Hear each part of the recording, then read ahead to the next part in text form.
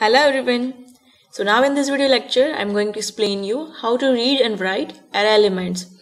It is very similar to variable declaration and assign values to particular variable. Okay, in previous video of my array declaration and initialization you have probably gone through that concept that it is very similar to declare an array. Okay, so now in this video lecture I will explain you how to store particular values to declared array and how can I read it, and or I can say I can process this data, whether it's just print it out or I want to find, let's say there are 8 students, okay, and I want to store mark of the students into one array, okay, and I want to find average of that 8 students mark.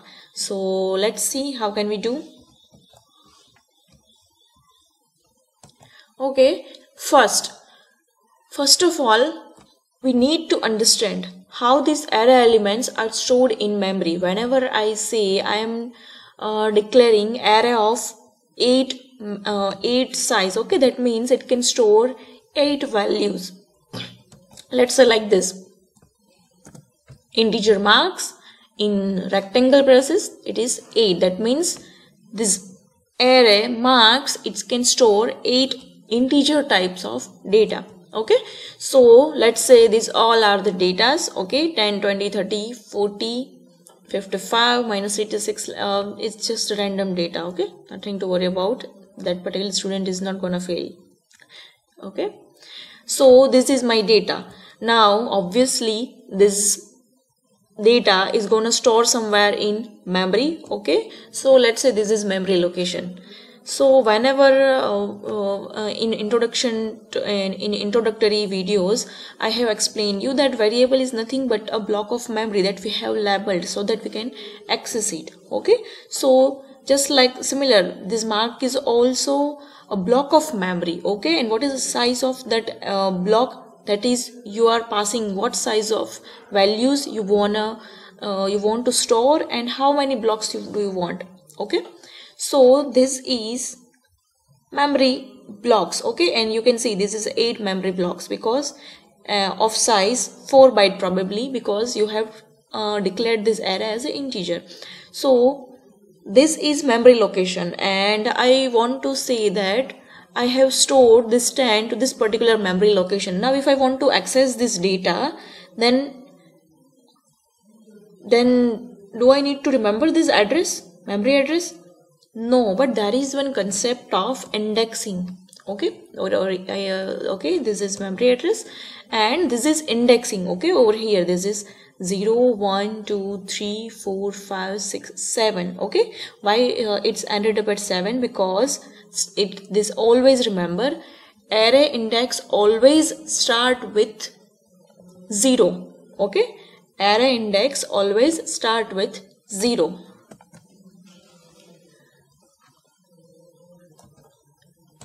And this one is index or a subscript. Okay, I can say index, generally index I can say. Okay, so what does it mean? If I want to access 10, I can access it using this index value. Okay, so how can I access it? That we are gonna show. For example, if I write, let's say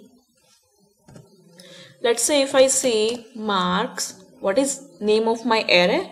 That is mark. Okay, and mark of, okay, let's say 0. So what does it mean? I am accessing 10. Okay, so marks of 0 is equals to 10. And marks of 1. So what is value at index 1? You can see over here what is value of index 1 in array, that is 20. Okay, after that marks 2 is equals to 30. Okay, so like this I can store all the values at particular index. Okay, so over here it is 3, it's 4, it's 5, again 6, and 7. Okay, values doesn't matter over right now. We just need to understand how particular value is stored in arrays. Okay, so this is the scenario that how can we access particular array element. Okay, so you can see whenever I want to access this array, or I want to store particular values to inside this array. Okay, what I need to do is just write this statement, okay, like this, or I can say scanf, okay, percentage. Why percentage d? Because it's integer. Percentage z and address of marks, okay, let's say 0. So what does it mean? Whatever value user have entered, let's say user have entered 10, okay, and if there is after that statement is like this, scanf percentage d address of marks 0. So what does it mean? This 10 is gonna stored in marks of 0, for example like this. Okay, if user has entered let's say 100 and this index is, let's say, 5. Okay, so what does it mean? This 100 is gonna store at index 5, so it will become 100. Okay, now if I have written like this, so what does it mean? Because over here you can see indexing is just up to 0 to 7. Okay, because indexing is starting from 0, that's why total 0 to 7, that is 8 element, but starting from 0, that's why it's entered up to 7. So if I index 0, then it will give you compilation error. You are accessing array out of bound. Okay, this is some kind of error or that you can given. Okay, so this is the concept. Now let's see how can we read the data. Okay, so entering data into an array. So I have used one for loop. Okay, and you can see over here I is equals to 0 and I less than or equals to 7. Okay, why 7? Because starting is from 0, so 0 to up to 7, total 8 elements. So printf enter marks. So, okay, so what will user do? User just entered particular mark. Let's say user have entered 10. Okay, and after that scanf percentage d, over here you can see address of marks. It's similar to like this. Okay, I have closed that particular. Okay, no worries. Okay, marks I. Now you can see what is I. It is in for loop. Again, what is value of I? Okay, let me complete this. What is value of I? That is 0 right now initially. So what does it mean? This first iteration in which user is going to enter value. So this first mark is going to store in marks of, what is value of I? That is 0. So marks index 0. So this is gonna store in 10.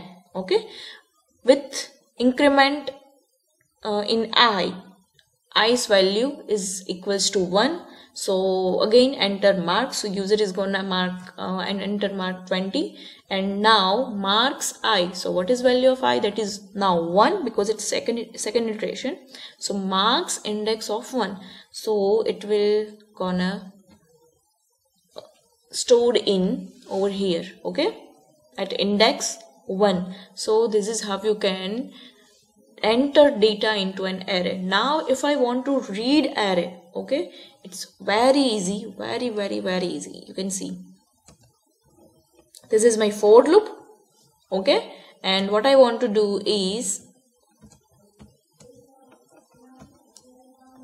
sum is equals to sum plus marks of I. Okay, I want to calculate average of all the 8 marks of the students. Okay, so what I have done, I have took one variable, that is sum, which is initialized with 0, but obviously, and inside this for loop sum is equals to sum plus marks. Okay, so what will happen? whenever this particular loop is incremented, i's value is incremented by 1. So initially marks of 0, after that marks of 1, after that marks of 2, marks of 3, 4 and up to 7. Okay, after 7 i's value is incremented by 1, that is 8, then condition is gonna false. That's why control will goes out of this for loop. Okay, and after that average is equals to sum divided by add, and very simple, you just need to print average marks is equals to percentage d and average. Okay, so this is how you can read data and write data from an array. Now let's understand this simple using very simple example. Okay, program to find average marks obtained by a class of 30 students. In previous slide I have just explained you with a part of this program. Okay, so let's see all program. So this is my main function. Inside this I have declared a couple of variables, average, sum, which is initialized with 0 and I. After that integer marks, let's say 30. Okay, over here size is 30, that means I want to obtain average of 30 students. Okay, so this is array declaration. Over here I have comment this line like this, array declaration. Okay, and you can see it includes what kind of array, name of array and size of array inside this rectangle braces. After that for loop, and over here you can see size of array is 30, that's why it's up to 0 to 29. Okay, if I replaced it with only less than, then it should be I less than 30. Okay, it's up to you. Now inside this for loop there are two statements, printf enter marks and scanf percentage d address of marks of I, which is the statement to store data in array. My for loop is complete. After that for loop again, and I just I'm just going to sum of all the marks. Okay, and you can see over here initially sum is equals to 0, so 0 plus marks of 0, let's say 10, so 0 plus 10 is equals to 10. So now value of sum is 10. Again this loop will be iterated and value of I become 1. So marks of 1, which is 20, so 10. Right now what is value of sum? 10. So 10 plus 20 is equal to 30. So in this way, after all the iteration, okay, sum contain summation of all the marks. Okay, now if I want to calculate average, then simple sum divided by 30 and average marks obtained by students is equals to, let's print it out, just average variable. Okay, and end of main. So this is how you can access array element in C programming. Okay, there are lots of program statement using which you can practice related to array. Okay, bye bye. I hope you have enjoyed this video.